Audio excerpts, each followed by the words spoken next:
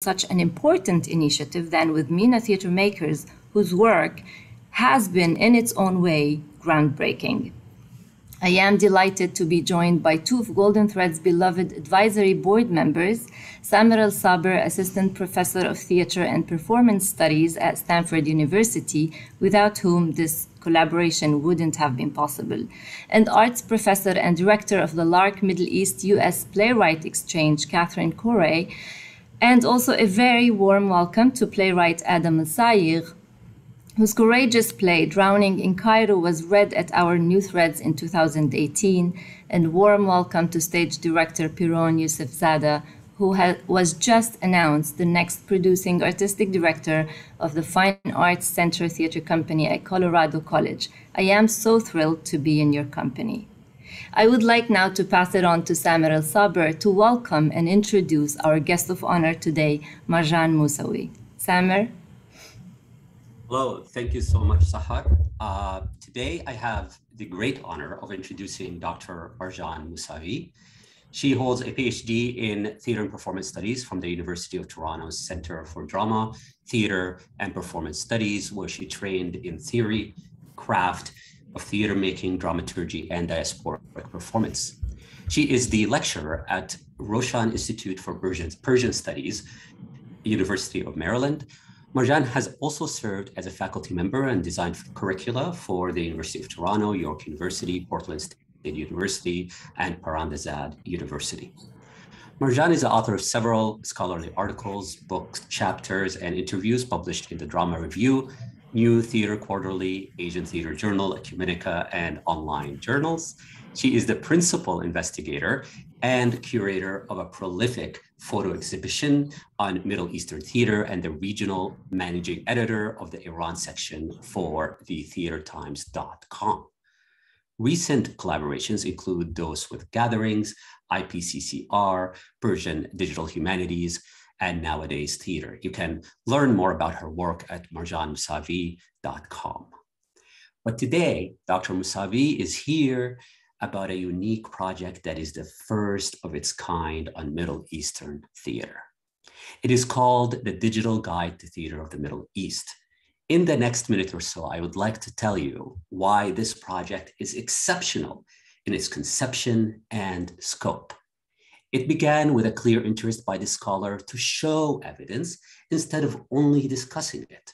Years ago, I received what appeared to be a random message from an emerging PhD at the University of Toronto asking me for images of performances in Palestine in the mid-20th century. I suggested a few and gave their bibliographic citations, and we began to be in touch ever since. These photos were to become part of a large photo exhibition, which she has grown into a meaningful platform that we are to look at and discuss today. What is most significant here is that Marjan created a place for those artists and scholars who are committed to Middle Eastern theater. This is a project about creating infrastructure and foundation, one that is desperately needed for artists to promote their work and scholars to research and better understand the region. In a continuing race to digitize human experience across the globe, we have seen a proliferation of these platforms, the most known, of course, being Wikipedia. But we've also seen aggregators and creators of content like HowlRound and the Theatre Times. A version of Marjan's model is the Hemispheric Institute, created by Diana Taylor. It functioned as a resource for those of us who are interested in the theater of the Americas. For a long time, I had heard a complaint. Why don't we have a platform like the Hemispheric Institute for Middle Eastern theater? That was always a great question. Today, in 2020, 2021, enter Dr. Marjan Moosavi. It is a great honor to have introduced this colleague and someone who I am very proud to call a friend. I can't wait for this discussion. Please take it away, Dr. Moosavi. Thank you so much. I mean, wow. And thank you so much for the kind introduction. I go directly to share my screen. Hello, everybody. Thanks for coming.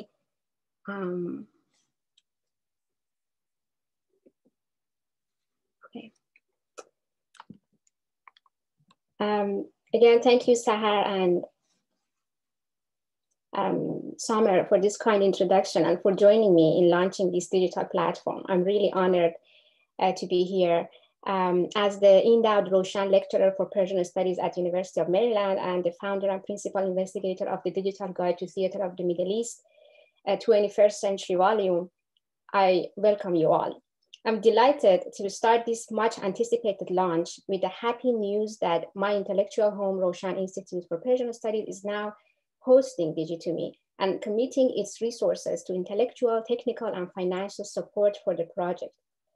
For this rare opportunity, I'm indebted to Dr. Professor Fatemeh Keshavarz, Director of Roshan Institute for Persian Studies at UMD, and also to Professor Matthew Miller, the founding director of Roshan Initiative in Persian Digital Humanities, PERSDIG, the pioneering project for constructing the digital infrastructures and promotion of Persian digital humanities research. At the time of my arrival, almost a year ago, PERSDIG at the University of Maryland initiative housed two separate projects, the Persian Manuscript Initiative and the Open Islamic Texts Initiative, both building digital resources for the study of the pre-modern Persian world. DGTOME has now been welcomed as the third major project to the fold. I would also like to gratefully acknowledge the significant role of my colleagues at the Golden Thread Productions, Sahar, Assaf, and Bindi for the idea of celebrating the launch of the website. My special thanks for today's launch also go to the Sohaib and Sarah Abbasi Program in Islamic Studies at Stanford University, especially Dr. Samar Saber and Colin for sponsoring and co-hosting this event. Without their support and sponsorship, this project might not have taken off, or at least been much slower. The reason I'm emphasizing these academic supports is that, as many might know, universities' acceptance of digital scholarship and projects is uneven. But the acceptance of DH projects like DGTOME by my host institute and Abbasi Program at Stanford University is exemplary. And last but not least, a big thank you to my co-panelists today. I look forward to our discussion. Now let's see what DGTOME is and what it does. The Digital Guide to Theater of the Middle East 21st Century Volume, or what I call shortly DGTOME, provides essential information on the most significant plays or performances written and performed in the Middle Eastern and North African theaters and their diasporas since 2000. The goal is to recognize and display the breadth and diversity of theatrical visions, creations, and collaborations of the MENA Theatre artists to the members of the world academia and theater community in an accessible and sustained form. In addition to increasing the visibility and inclusion of MENA theater in scholarship and curricula and on stage, DGTOME pursues three objectives: to make digital archiving of MENA theater more sustainable, accessible, and searchable, to enhance the digital capacity of scholarship in the English language about MENA theater, and to create a platform to connect with artists and experts in the region. The idea of the digital guide came to me after teaching the course Middle Eastern Theater and curating the first photo exhibition of Middle Eastern Theater at University of Toronto. The project of the website began with preparing a digital form via Google form.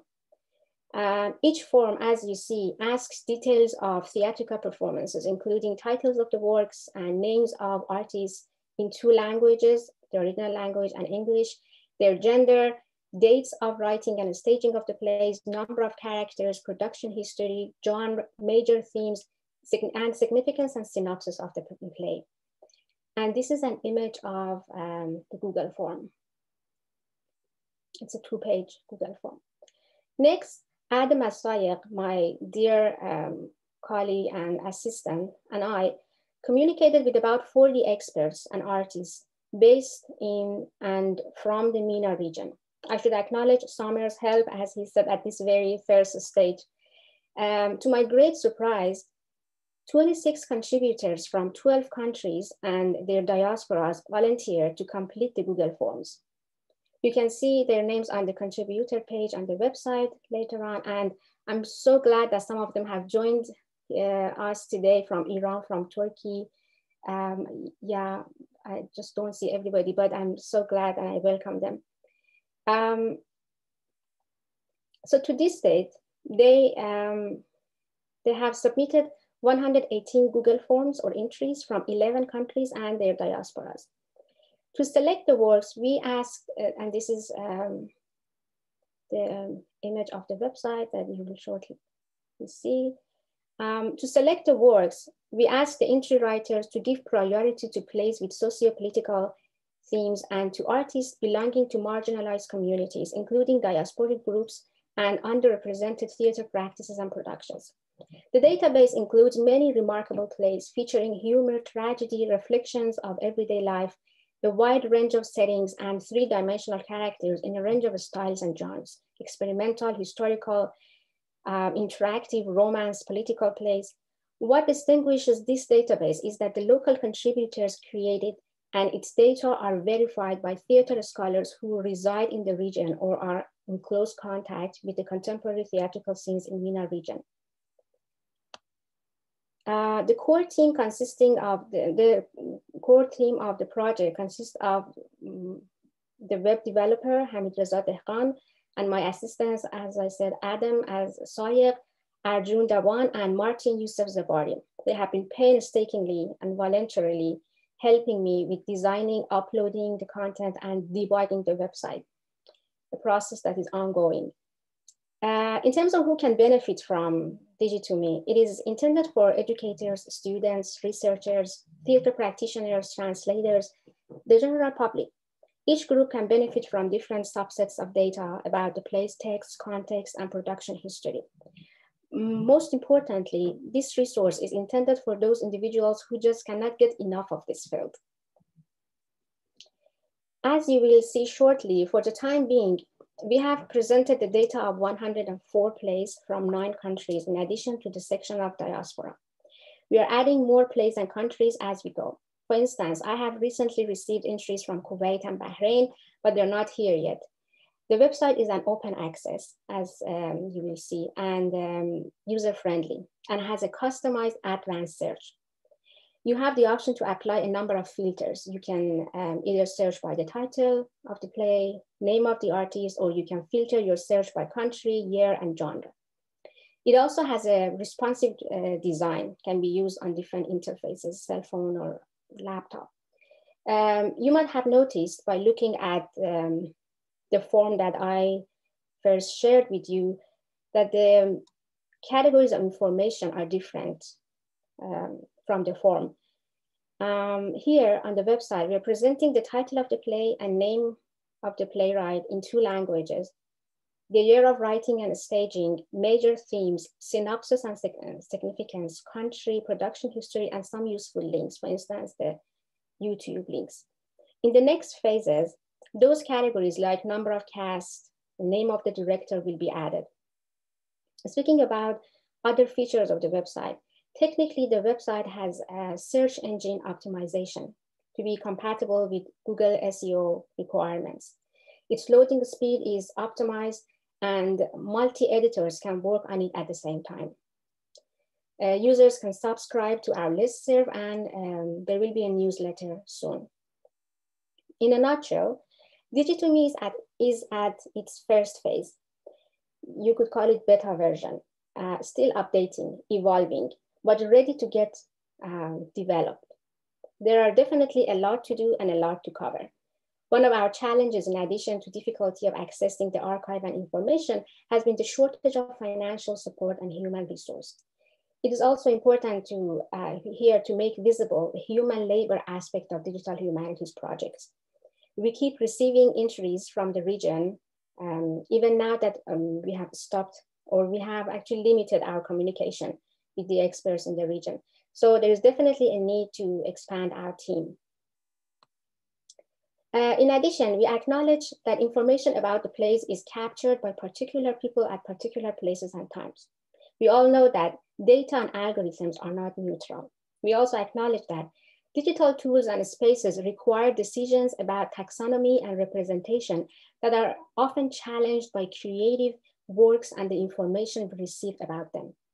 We know that in the process of selection, curation, narrative, some extent of erasure might happen. It is inevitable.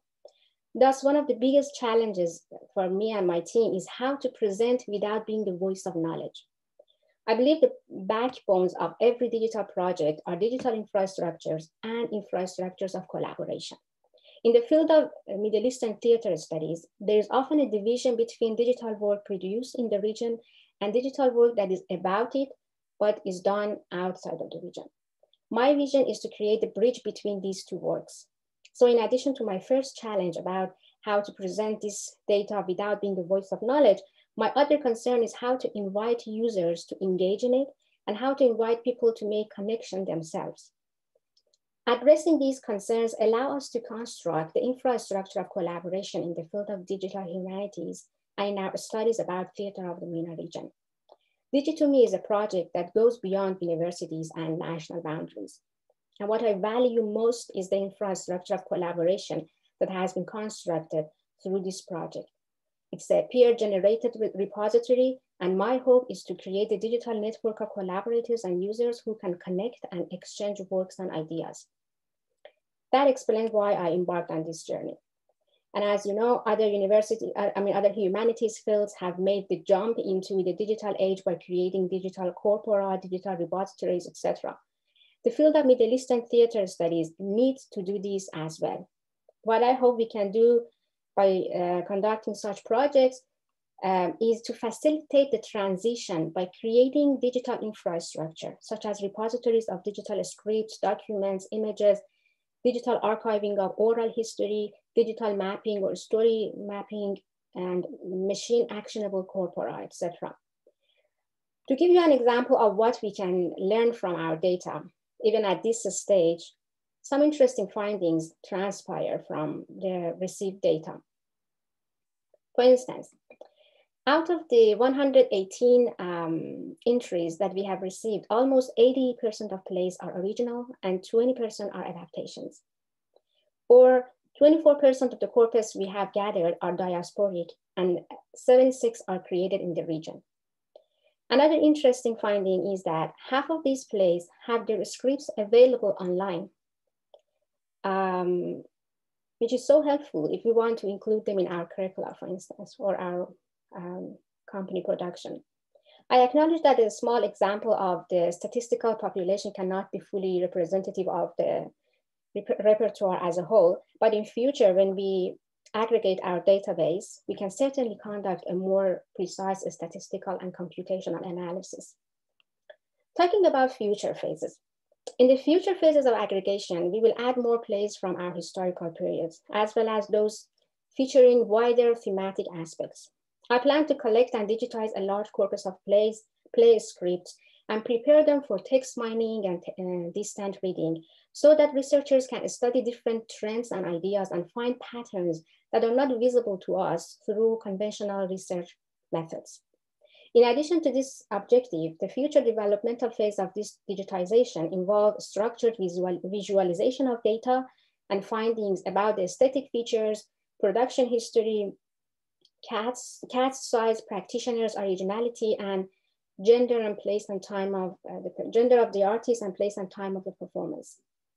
Another ongoing objective is cultivating the culture of doing and using digital humanities in our theater community and academia.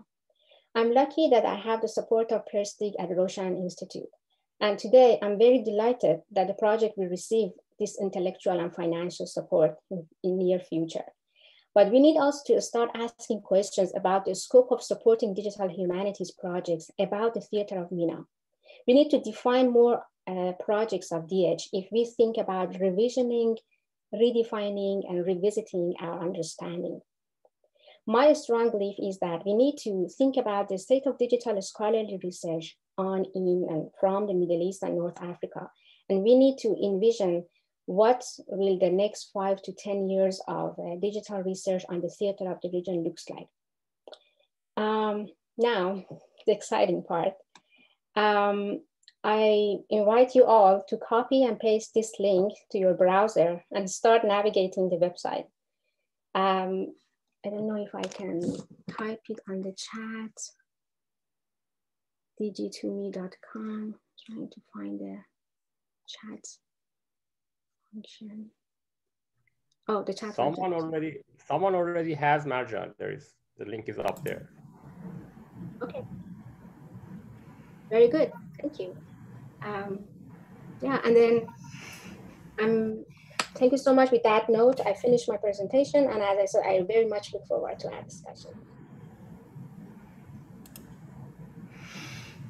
Wow, Marjan, thank you so much. This is such a brilliant initiative. I would like, actually, before we continue our event, I would just like to take a moment to welcome folks who are just joining us now. And just a brief reminder, this is No Summary, Golden Threads live stream series of conversations with artists who don't fit in a box. And we're in conversation with Marjan Moosavi about her great initiative, the Digital Guide to Theatre of the Middle East. Also with Samer Al-Sabir, Catherine Coray, Adam El Sayegh, Pirronne Yousefzadeh. We will be sharing the biographies of the speakers in the chat shortly. I would like to invite you folks in the Zoom room with us today to utilize the chat function to post your comments and questions throughout the conversation. And those of you joining us over the live stream on HowlRound and Facebook, you may post your questions on Facebook Live on our Facebook page for artists to respond to. Thank you. I see the speakers. Where are you, Catherine? I don't see Catherine. Here you are. Hello, everyone. Thank you. And please, guests in the room, feel free to show us your faces and join the conversation. We'd love for this to be as friendly and informal as possible. Hi, Mona. Hi, Sarah. I see many friends in the room, and I know Marjan also mentioned collaborators in the room. Please come over, join us. This is a big celebration of MENA Playwrights and MENA Theatre. From Iran. Yes. Mayra, I guess from the It's so wonderful to see everyone. Catherine, I want to start with you, and I want to ask you especially, because you've been building bridges, between the US and the Middle East, and you've been creating all sorts of spaces for MENA Place to be born for a long time. We are all super grateful for your work. And especially like the highlight, some of the work that stands out is your work with the LARC, Middle East US Playwright Exchange, and Arab Voices. So I want to ask you, how do you envision you will be using the DGTOME in the future? How do you think it will support the tremendous work that you're already doing? Well, first of all, hi, everybody, and hello to friends in Beirut. Giselle, I see you are here. That's so great.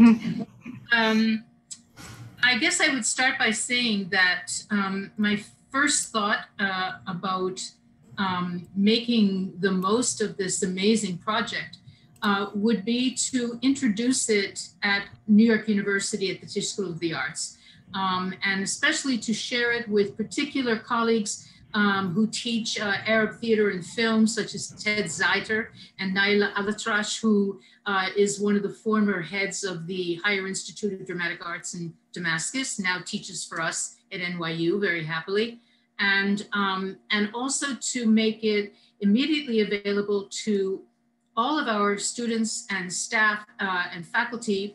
We have actually a database that we are creating called the Archival Voices, which we are currently working very hard to diversify, and creating links between the two databases makes tremendous sense to me, making the plays available to students at Tisch for academic study and also for performance possibilities.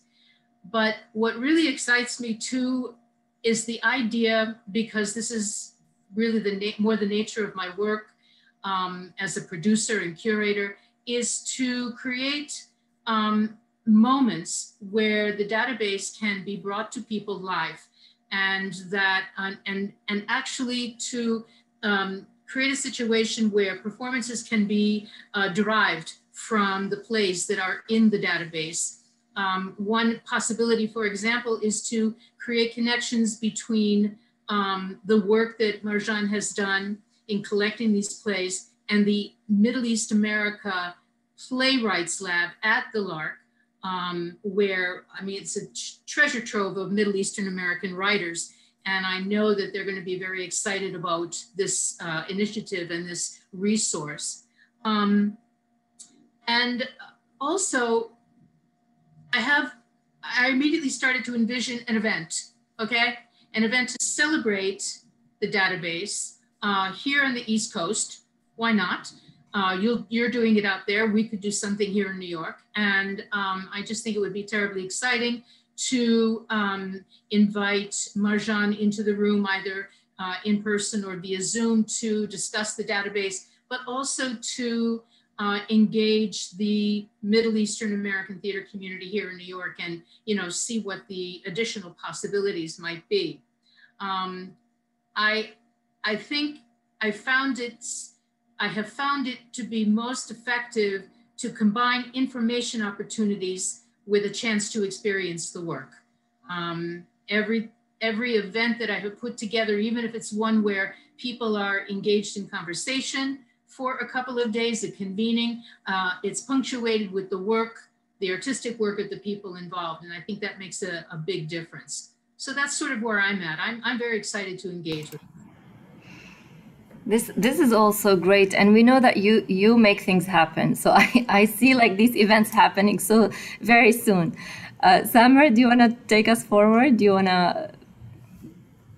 You have a question? Yes. Yeah. Yes, absolutely. So I was curious about how our artists who are on the panel are seeing this as a useful way to either promote their work or to find new work to engage with, or new playwrights to engage with, and how that might also bridge this work that could be happening in translation from the region as opposed to the work that happens here in the United States. So the short version of a question is, how is this useful to you as an artist? Perhaps Pirronne and Adam could tell us about that. Thank you. That's such a great question. I mean, I've been friends and peers with Marjan for a long time, and when she first reached out to me mentioning the idea for this, I got so excited because I feel like in my own life I juggle a couple of different things, which is being a playwright who immigrated to the US within the last 3-4 years, and also being an academic student and aspiring scholar, and at the same time also having been in curatorial and producing capacities. And in all three of these settings, I have found myself in conversations that, to say the least, are non-generative, because I'm expected to represent a whole thing or a whole idea of who I should be. So for example, my play being the play that can be talking about a queer Egyptian experience, or in curating a syllabus for a class I would be teaching, having there be 1 week where we can have one Arab play, often a historic play. And so I was so excited by this because just by the virtue of the existence of a guide like this, there's a resistance to the notion of a monolith or one thing existing being representative of all Arab theater or all Middle Eastern theater or all Arab or Arab American theater. I also, like, as an immigrant, find myself in this liminal space where my lived experience and how I write is not necessarily going to be similar to someone who's still living in Egypt or in Lebanon, but I also don't really identify as Arab American, at least yet. And so the fact that it is curated and in the way that Marjan curated it leaves room for that nuance and for a structure where nuance can really be embraced and beyond the categories. Felt very queer and very exciting. And I find that when I'm in a committee where we're discussing how to curate, how to put together a syllabus, or saying oh, there just aren't enough plays from this or from that, I feel like I could pull this thing out and be well, actually, no, there are here are 17 plays about this thing that you could consider. So it's not a question of like a lack of availability. Adam said most of it, or all of it really well, and so I second everything you said, and I am so excited to use this resource often and very fully for a lot of the reasons I think Adam mentioned. Having now sort of recently assumed a new role as a producing artistic director of an organization that is not specific. Thank you, Sahar. That is not specifically dedicated to MENA work. I sort of look at this challenge ahead very similarly to the way Adam does in terms of, sort of disrupting these monolithic ideas. And I found a rather disturbing trend in the white American theater that if stories of Middle Eastern, that the stories feel so unfamiliar that the aesthetic has to be highly familiar, that there isn't room for as much aesthetic curiosity or experimentation, because there's already this sense that things feel far away from a predominantly white audience. And so it has, I think, also created a very reductive perception of what MENA writers write, and the theatricality that ranges, I think, in a really beautiful and incredible way. And so I'm hopeful that in using this database, we can continue to sort of disrupt those assumptions as well, and give MENA artists just as much room to play and experiment with their aesthetics, their styles, just as much as they are with their stories, as any white playwright would be able to do. So that feels really critically important to me. And the other component of it is the fact that this Fine Arts Center is situated on a college campus. There is an incredible, I'm already so eager and sort of chomping at the bit to really dig into how a professional fine arts center can more meaningfully interface not only with the college's theater department, but all departments, and create a kind of sense of civic engagement where the Fine Arts Center becomes a destination for students and not only for wealthy subscribers and patrons and donors. So the ability to use this database both as a way to consider programming choices for the Fine Arts Center, but to also offer it to my colleagues at the college as they're developing their syllabi, I think could yield some really exciting exchanges of ideas and collaborations, and very selfishly directing projects for me. So so I just think this is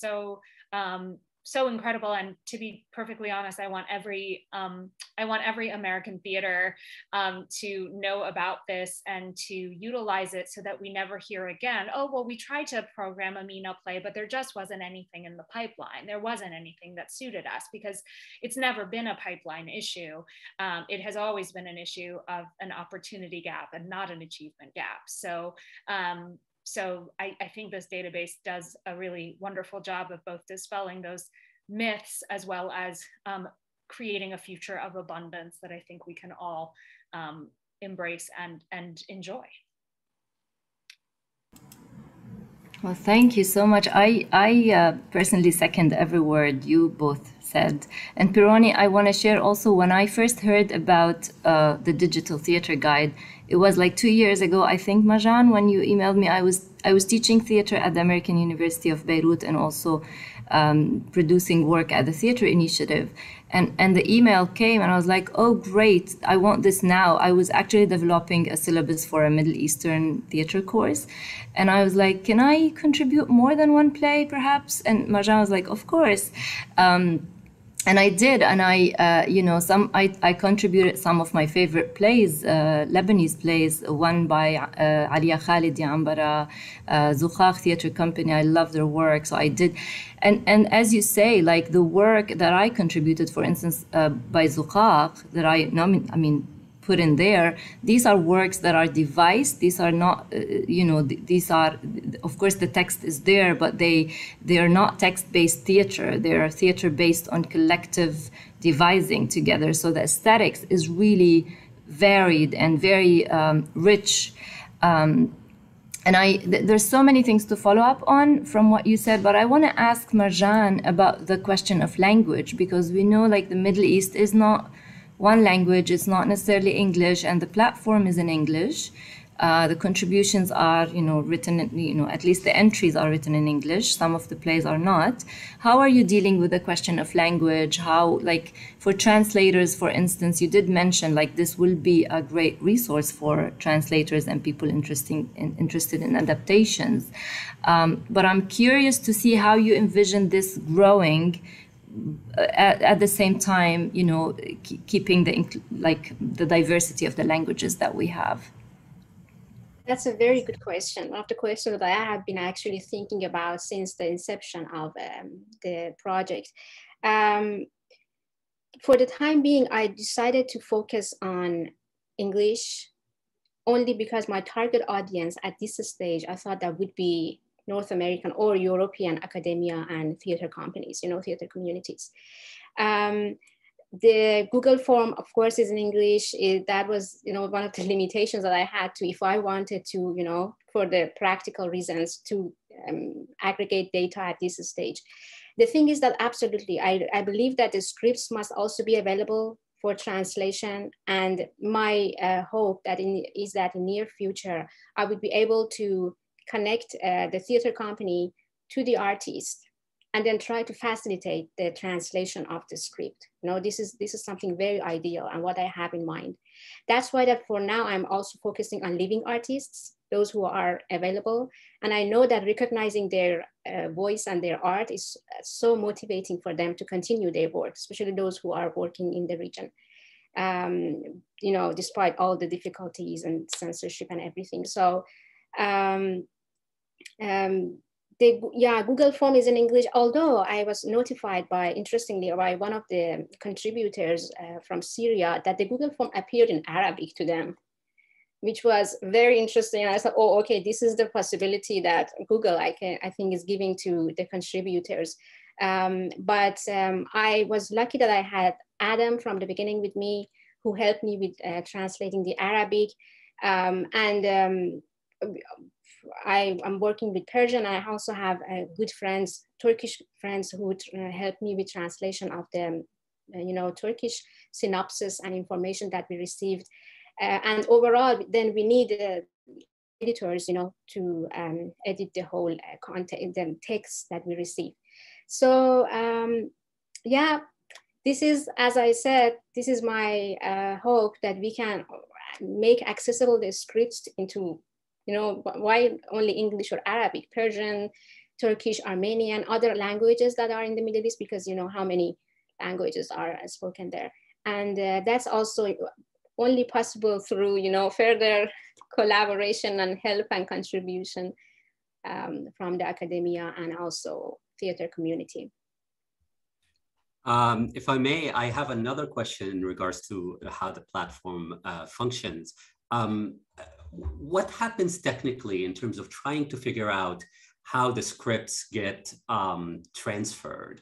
Meaning, will there be a point where you see the platform as a sharing platform, either peer-to-peer or maybe through PDF, that the script appears and you have a PDF of the actual script? And has there been any discussion about royalties and how that might operate? I know these are all complications, and in phase one, you start working these things out, but I'm curious about what the team has thought about in that regard.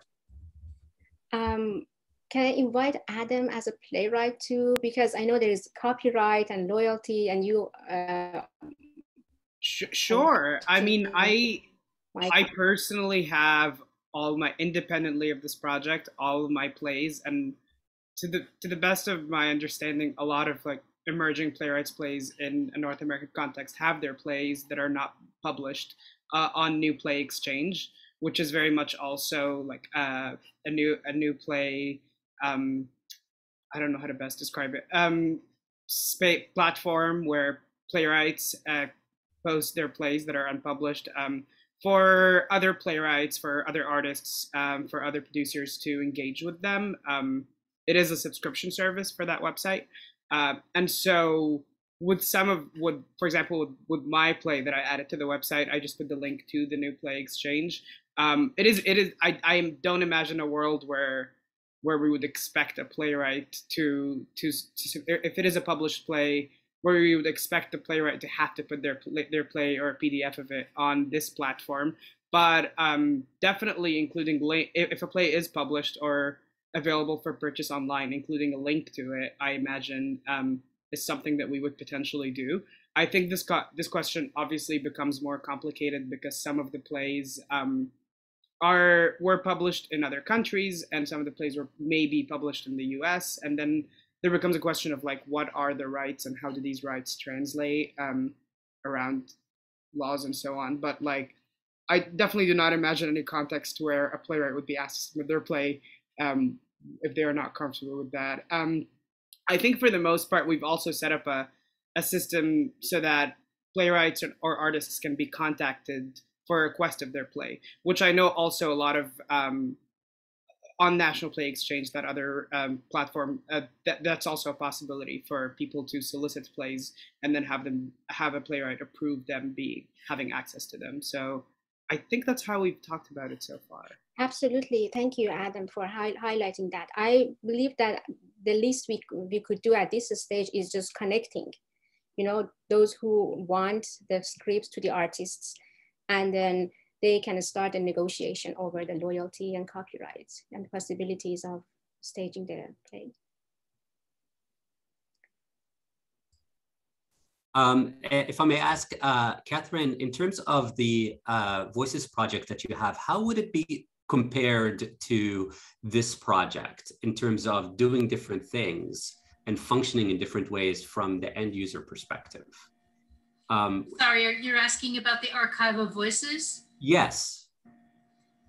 Well, the Archive of Voices was begun as a way of collecting plays, both historical and contemporary, and making them available to the community and beyond.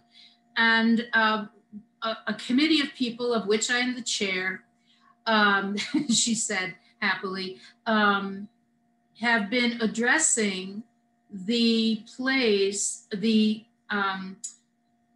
diversity or lack thereof of the plays in the archive. And basically we were tasked with creating more diversity in the collection, both from a US perspective and also, and I believe this is why I was asked to be part of it, from a global perspective. Having worked in various parts of the world and knowing playwrights all over the place and having those connections and being able to draw from them, the hope is that our database will become extremely eclectic, and we're working very hard on it. And similarly to what I said earlier about making it a living document, so to speak, and interactive, my hope would be that somehow, because my passion lies in MENA work, to actually create the connection between this database at NYU and the one Marjan has created and is on its way to becoming everything she wants it to be, to actually have, to find a way to bring it all together and make everybody aware of it so that, as an example, it's great that it exists, but how do we get the word out to make sure people know about it and know how to use it? And I feel that that takes a lot of effort, and over time, many conversations and events and invitations and ways of creating, connection between the efforts of other people and the wonderful efforts of Marjan in this particular database. The overlap between this and what people are trying to do from an informational perspective and from a performance perspective and a programming perspective, as I know Pirronne will be deeply involved in doing, and Sahar is involved in doing, and Jamil in Chicago, and Noor in New York City, we can find a way to come together and highlight, lift up what each other is doing. That's what is swirling in my head. How do we make something like that happen, not just once, but over an extended period of time? Absolutely, I agree. I totally agree. Collaboration makes a successful future, you know, and we definitely need to join and boost each other's, force. I totally agree. I would also, I would like to name that I think like the existence of an archive or a digital guide like this, so much of the conversation around it is about representation and about how we further our representation for better representation and more representation in the field. And that question is so tethered to EDI goals and equity and diversity. I'm also really interested in thinking about the process by which we do that, so that we are not engaging in the systems that have marginalized us. And I think creating a project like this is so much labor, just in terms of expertise, in terms of number of hours. And Marjan has taken on so much of that labor. And a lot of the conversations that we have had have been about what it means for more people to be engaging in that labor, and what compensation looks like, and what it means for volunteer labor to exist. And so obviously, like, having resources and having continued something we've consistently talked about is being able to do this in a way that is sustainable, and in a way that is that compensates everyone that is involved, that is putting in their labor. And that that fundamentally might mean that the project takes longer, but I feel strongly, and it is a growing project that won't take longer because it will continue to grow. But I feel really strongly that that is the only way to do it, so that we're not continuing to engage in the system that has marginalized us in that way. Thank you, Adam. Yeah, I wanted to say it's here to grow. It's here to stay and to grow. I wanna just be mindful of our time. We have 10 minutes left, and we have 2 questions in the chat from Leslie Kalarichian, playwright, actor in New York, asking, is there a plan to engage theaters in regions where MENA Theatre is not as common? How would they discover the database? And I want to read also the second question from Sonali Pahwa. Forgive me if I'm mispronouncing your name. How can those of us teaching in academic theatre departments help to spread the word about the database? And actually, I'll put these together and ask you, Marjan, what can each and every one of us here today do to help spread the word, grow the database? I know we have playwrights in the room. You know, I'm inviting you, Giselle, I'm looking at you, Leslie, like, go ahead, go to the website, contribute your work. What can we do, Marjan, to make this grow fast and spread fast? The best question that I'm asked, and I've been really thinking about the ways to spread the word. That's why that I'm so honored and grateful for today's, event. Of course, yeah, we need to spread the word. The project needs sponsors, need help. As Adam said, the question of compensation is so important for me. I have been thinking about it. We don't want to work on volunteer, basis. So, just spreading the word, please. And there is on the website, you will find that there is a submission page, and you could have access to the Google form for those artists, experts, critics in the region and diaspora who want to fill out the form. I encourage them to do that. And then we collect them, and we are parsing them, reading them, going through them, verifying them, and then finally uploading them. But as I said, this is my heartfelt wish. I really want to compensate whoever is submitting entries, and also the editors and those who are helping me with uploading the content. So there's also a page on donation, and as I said, my own host institute has accepted to help me with that. But if we want to develop it faster, of course, we need more hands and more resources, human resources and financial resources. Yeah, this is what I can say. the most practical way. Thank you. I think also I'd like to give the chance to our speakers and panelists today, because you got a chance to look at the website, especially Catherine and Pirronne, because Adam was working on it throughout with Marjan. But Marjan shared the link with us. Today is the official launch. Today it went public, I believe, Marjan, right? But you had a chance to look at it. Do you have feedback to Marjan? Like, did you come across a bug, something that wasn't making sense for you on the website? I think Marjan would be happy to hear your feedback on it. Yes, absolutely. I mean, it cannot be improved and developed without others' opinions, and I really look forward to this. Even after that, I put my email here, and I would definitely welcome all the opinions and helps with regard to better, making the website more accessible, more user-friendly.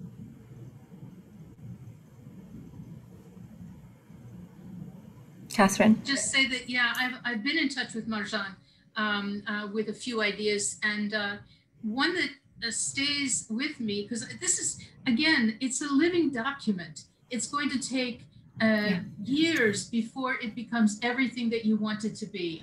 I think that's part of the beauty of it. It is not a static thing. But one thing that is close to my heart is the distinction between work that is coming from the Middle East. It is written in other languages and is translated and is loved and appreciated. And Giselle can tell you I'm devoted to that project. But then there's also the Middle Eastern American playwright, and who I believe needs to be lifted up and appreciated on their own terms. Telling stories that often touch on our countries of origin, but are really about being Arab or Middle Eastern American, in a very particular way. And I'm so, proud, I would say, of the people I know who are writing about those experiences of being American and being Middle Eastern, having a foot in each world. And I think that there's something to be said for making the distinction, even in the database, between writers whose plays are coming from the region and writers in the diaspora. It's just a thought, but it's something to consider. Absolutely. Thank you so much for highlighting that. And yeah, as an immigrant, of course, I value this. I'm myself an immigrant. Yeah, so there is a section diaspora, and we are still, as you see, it's at the end of the list of those 9 countries. And as I said, we are still working on make the distinction, better. There are also some plays that have been produced in collaboration between 2 countries. So that's also something that we are working how, to educate the website to show this collaboration. So yeah, highlighting the diasporic quality and origin, and also highlighting these collaborations are on my agenda to do. And I appreciate that, Catherine. Thank you.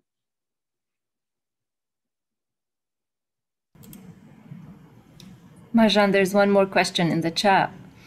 Yes, would you include non-Middle Eastern Americans who have lived in the US? Barbara, do you want to elaborate on your question? Yes. Yes, can you hear me? Yeah, we can hear you perfectly. I mistyped. I meant I meant Americans who have lived in the Middle East. Right. That's a very good question. I mean, as far as it's about the experience of living there and reflecting the life, of living, why not? I mean, this is something that I definitely pay attention to this. I mean, from now on, that would be interesting. Oh, great! Because it was a great influence on my life. So if it's a play about the Middle East, you think Marjan would also belong in the website on the platform? It again goes to the question of how we are categorizing, Right. And these are the These are the questions that we need to address if we are working. And absolutely, this is something that we need to work on it. Several of my friends who, most of us lived in Iran, but they have written books, but I don't think any of us have written plays. So interesting concept to explore. I agree. There was one question about translation of the plays, if there is any fund for translating the plays. Yeah, sorry, I missed that. Go ahead, Marjan, please. I know there are some funds for translating, and I have done translation of the plays, but for free. So if we can all find, I mean, this could go under the resources page, you know. We trying to find the resources, the grants and fundings for translation, and then put it on the website for those who are interested and want to translate the plays. Yeah, thanks for asking that. Well, thank you so much, everyone. I think we're coming to the end. I want to just give a moment to Samer if you want to say anything, and then I will close. All I have to say is creating a platform is a very challenging project, and Marjan and the team have done something quite extraordinary here. It is much easier to live a life where we are constantly reflecting or constantly engaging than it is to create foundations for others to be uplifted, have their feet on our ground that we created for them. And that is the beauty of this project, and that's why it deserves our attention and deserves to be highlighted. So I'm really just thankful for Marjan's vision and for the team's work on this. And thank you, Samer, for moving this collaboration forward. Without you, as I said, it wouldn't have been possible. I want to thank Marjan once more for such a great initiative. And thank you to our panelists, Catherine Coray, Pirronne Yousefzadeh, Adam El Sayegh. Thank you so much for such an enriching conversation and insights, and all of you audiences in the room. I want to also thank HowlRound for hosting this session, and especially Thea and Vijay for all their support throughout. I would like to thank our folks behind the scenes, Colin Hummel at Abbasi Program, and our very own Wendy Reyes and Chris Steele. This episode will actually live on Golden Threads and HowlRound websites. Briefly, next at Golden Thread is a hybrid rendering of our play development annual series, New Threads, launching on August 3rd with a reading dedicated to Beirut and continuing on August 10 and 17 with new plays from 3 of our extraordinary resident playwrights, and a new voice from New York who's actually in the room today, Leslie Kalarichian. I'm so happy that you're here. More on our website, goldenthread.org. Thank you, everyone, and see you next month in a new No Summary episode. Bye-bye.